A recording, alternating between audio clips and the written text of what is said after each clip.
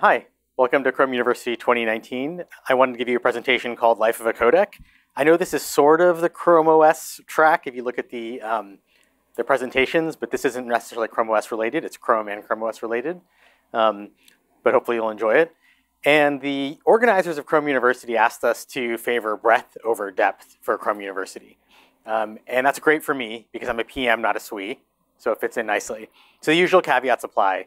If there are technical problems in here, I'll direct you to my engineering team and you can ask them how everything works. So Chrome media consumption is millions and millions of hours a day across the browser and Chrome OS. And I wanted to talk to you about how video codecs, audio codecs are developed, deployed, and deprecated. So what is a codec? The dictionary definition is here. And the important thing to notice is that it has to compress and decompress received data. So normally when we talk about codec, it comes from coder, decoder, and you need both sides. And codecs are used to compress media for storage, transmission, or playback. And in this talk, I'll be talking about mostly video, but there are lots of different kinds of codec. So you guys all know one codec at least. You guys all should recognize this if you used a computer in the 90s. So you guys all know about MP3s. And this heralded in codec knowledge for everybody. So this is Winamp, and you can see Napster in the background.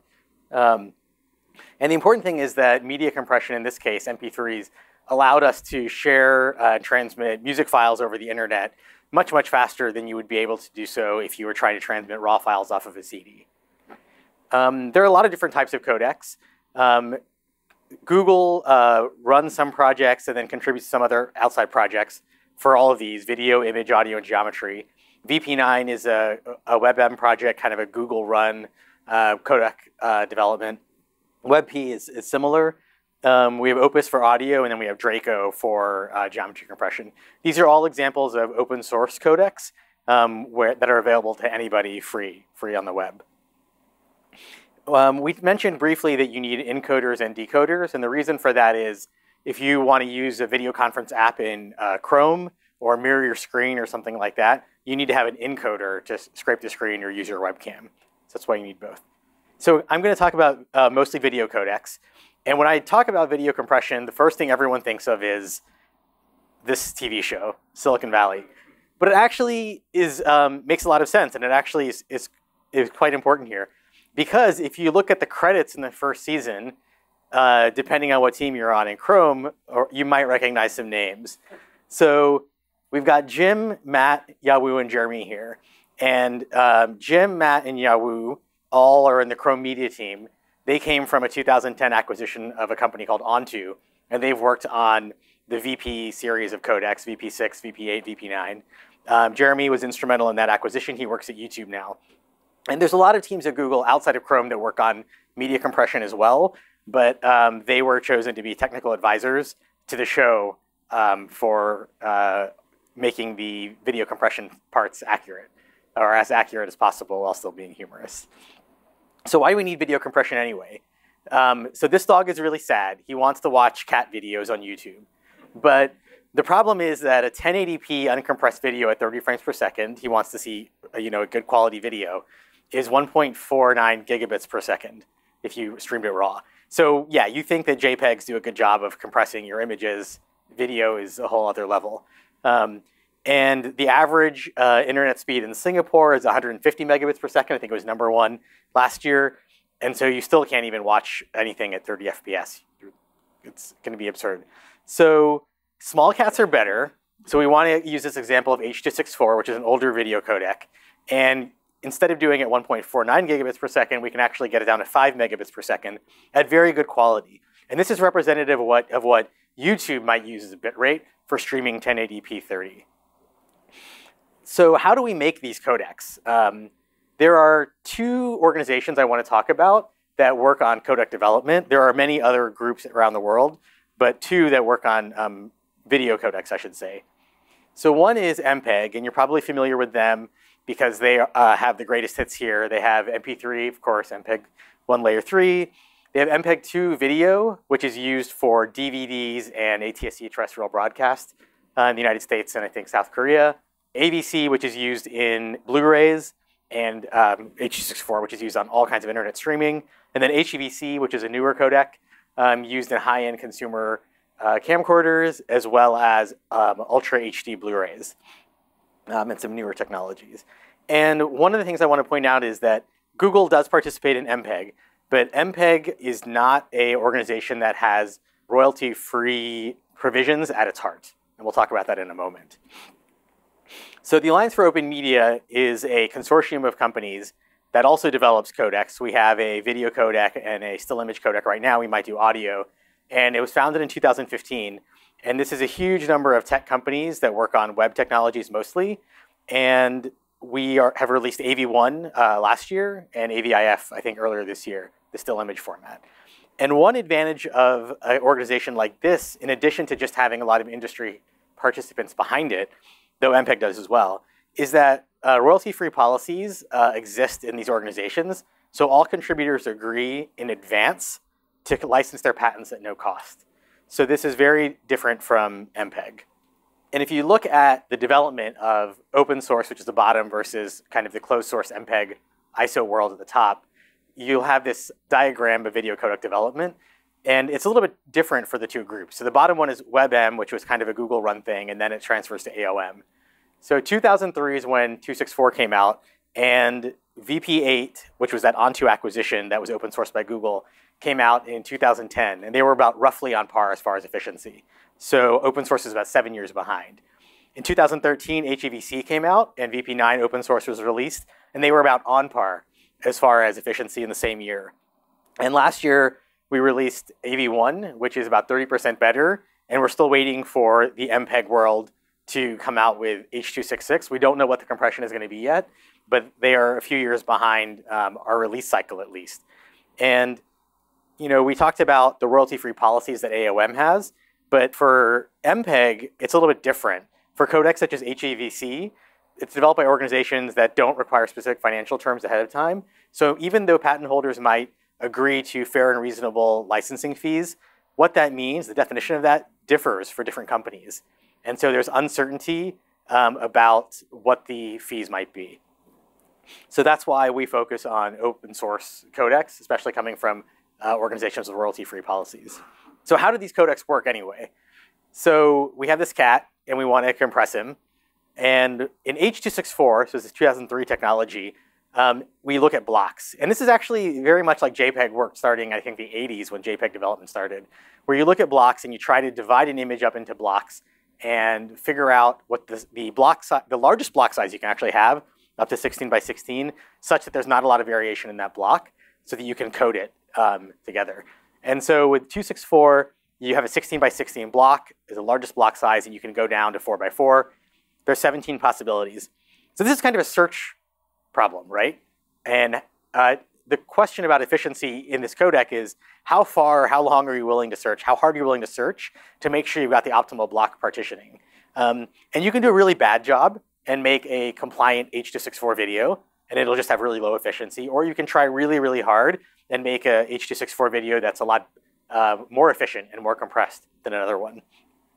AV1 released last year has a lot more options for block decomposition.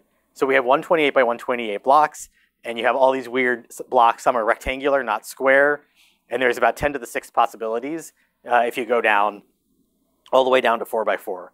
So this just means that the search space is much larger, and as you can imagine, it takes more software computation time to be able to do a good job of encoding this video. However, the efficiency is going to be much greater. So at the same bit rate, you'll have a lot more quality, or the same quality video at a much lower bit rate. There's also, the next part is about intro prediction. So on the same frame, we're still talking about one frame of the video at this point, where you want to be able to say, this block is similar to another block. This is actually a blown up version of the whiskers here. And you can see that these two blocks are actually quite similar, even though they're two different parts of the image. And what we can do with blocks like this is we can, in newer codecs, we can say we want to do some rotation or some warping so that we can try to match up these blocks in a more similar manner. But of course, this is a video, so we have multiple frames. So we have interprediction, so temporal prediction. And what we want to do is say from frame to frame, what's changing? Can we just point back to the image before, the frame before, and say, let's just use that block and copy it forward. And that's how you save data. So in this video, if you're watching on YouTube, I think this talk is being recorded, the slides and the background is going to be updated far less frequently than myself who's talking, because I'm moving around, I'm talking, and the stuff in the background, perceptually, you don't care as much because it's not the center of attention, but also it's just not changing as much. There's a lot of new tools that have come out in newer codecs. It's not just about block-based coding and different transforms. This is one that I actually really like that was invented for AV1. So this one is called film grain synthesis. So this is a still frame from, do you guys know what movie this is? The Godfather, right? By Coppola. So this is a digital transfer from the Blu-ray that Coppola himself oversaw the transfer of. So he actually was involved in saying, I want this original film digitized and put on Blu-ray in 1080p. So what do you notice about this? So the first thing you might notice is the colors are a little bit washed out, right? That's intentional. Coppola wanted to keep the exposure that he did on the film, which was intentional, in this. So if we had saturated these colors, he would not be happy with that. But that's not the film grain part. The film grain part is, it's hard to see on this slide, unfortunately, but there are little bits of noise in the image that are not due to compression artifacts. They're actually due to film grain that was on the film when he shot it. So these are kind of noisy patterns that appear when you actually use film to shoot something. And Coppola wanted to retain this film or this noisiness in his video. And this makes it really hard for compressors and codecs, because you have a really hard time compressing random noise, right? All of you guys who studied math should know that. And so a very smooth image without noise is much easier to compress. So some codecs denoise the image and then compress it, but it's not, it doesn't have a lot of fidelity to the original image or the original video. So I think Netflix proposed this tool, and it was developed in AOM. And what we actually do is we characterize the film grain or the noise in the image, denoise the image and compress it and send it along. And then in the container, or in the bitstream rather, send parameters for the noise and reconstruct the noise at the end. Okay, so it's very crazy, but it means that for directors and artists, they actually get to display to the user what they intended to show, which is quite interesting. Okay, so we've got this fancy codec. What are we going to do with it? We want to deploy it, right? And this is going to be difficult because it's new technology and we're going to ship it in Chrome. So how do we get a video to play in Chrome? How do you get a video to play in a browser at all? So do you guys remember plugins from before 2007? Uday does, I know that. Okay, so what is this? Flash, we just deprecated this, right? That's great. And what is this one? A little less known. Silverlight, right?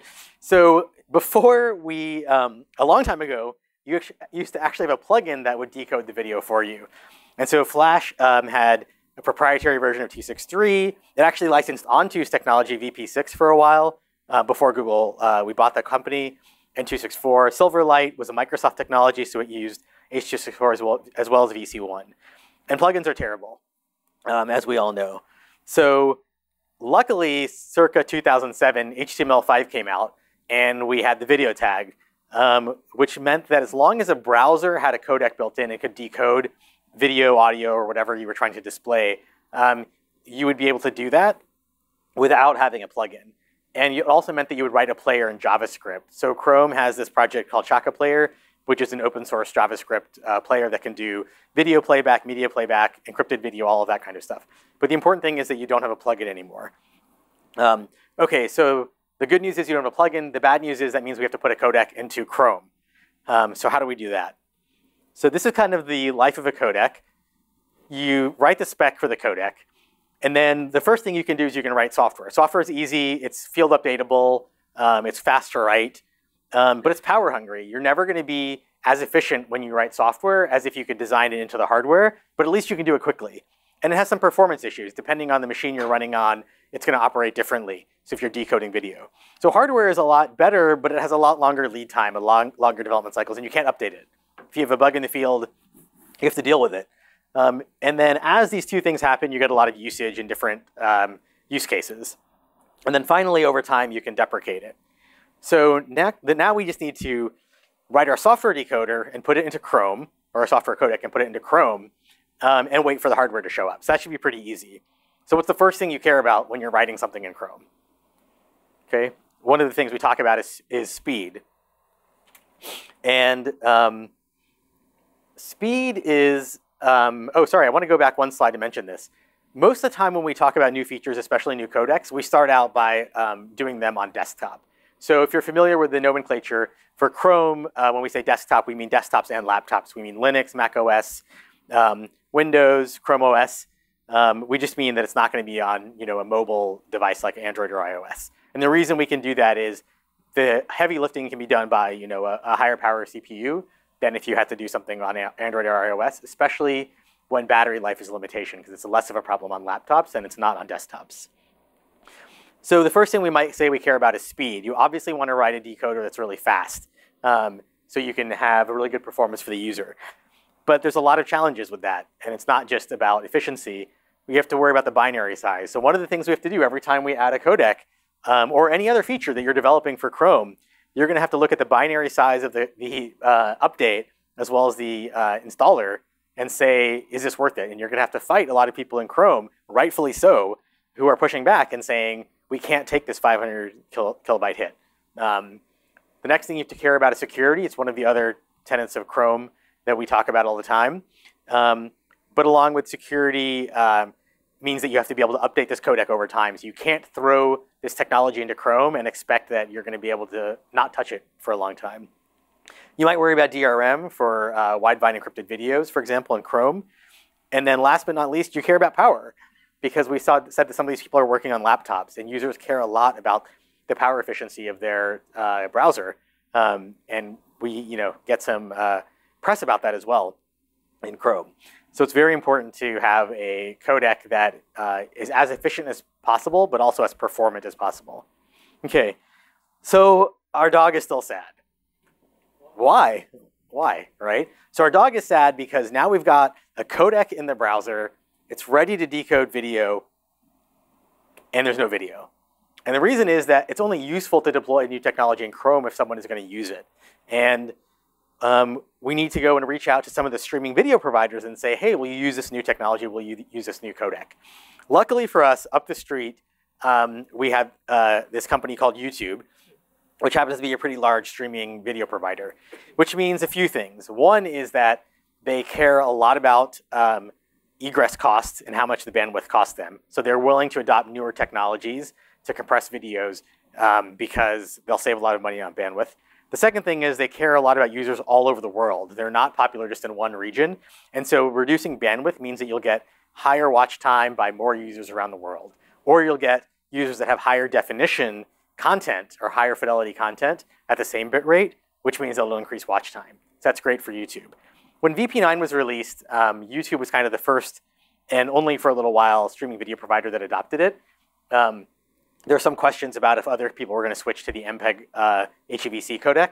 But over time, we've actually gotten Netflix and Facebook on board who are using VP9 as well as and other companies. For AV1, we're even more excited because we have all of those companies on that slide who are working on the codec. And even though AV1 launched last year and YouTube started supporting it in September, we already have Hulu and Facebook serving AV1 video, as well as other people who are going to be announcing it this year. So now we've got the other side. We've got the streaming providers. So now we're good. Dog should be happy, except when he switches laptops, his codec is going to work differently, right? Because the CPU is different. So what are we going to do about that?